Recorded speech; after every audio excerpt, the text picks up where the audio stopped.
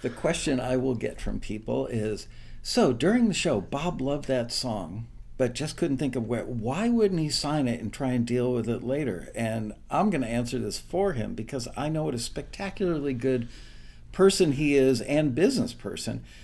Is he won't sign something unless he thinks he can make that person money. He doesn't want to take them off the market from other opportunities. That's right. If he doesn't feel that he can help them. That's right. I've actually gotten a phone call from him where he said, I got something from you guys that's not right for our clients in our catalog, but I think it would work for this other guy's client list. Can I get his number from you so I can call him and turn him on to it? Yeah. Which I thought was super menschy of you.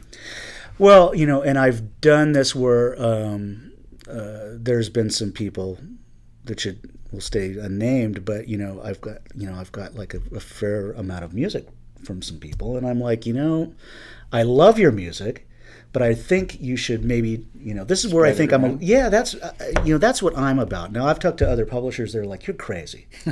You're crazy. You get somebody who's great, you hang on to them. And I'm like, yeah, but you know what? I've got this great body of music. Doesn't mean I can't get more from them, but I've tried to hook some of these guys up with other companies I've met on taxi panels, on listening sessions. Yeah. I'll pick up the phone or call you or go, can I get this person's number because I think they might benefit from this? Absolutely. And not only that, but other publishers know clients that I don't know.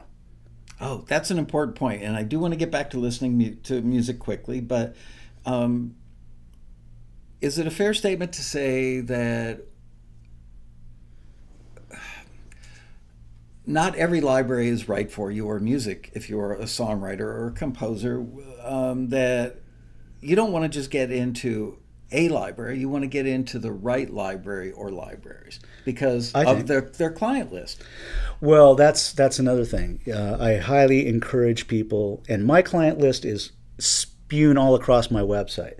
Oh, you don't know who I am, though. That's right. We're going to make them wear a paper bag with cutouts. There you go. But point being, whoever you're going to as a publisher, or or if Taxi forwards you and that publisher reaches out, you want to figure out who their client list is. You want to see their client list. Mine's all over my website. At least and most people have, logos of shows and networks on their website these days. Yeah, the problem is we're not getting people to pay attention necessarily to it. So they're like, hey, can you use X, Y, and Z? And I've I'm got like, the best Calliope music ever. Right. Well, I've done okay with Calliope music, and some of those are taxi riders, let me tell you. I won't name names, but you know who you are. Calliope Bill. Yeah, I'm telling you. No, it's funny. It's funny. It's there's a lot of publishers out there. Some are bigger in the trailer world. Some are bigger in the ad world. Some are bigger in the film and TV space.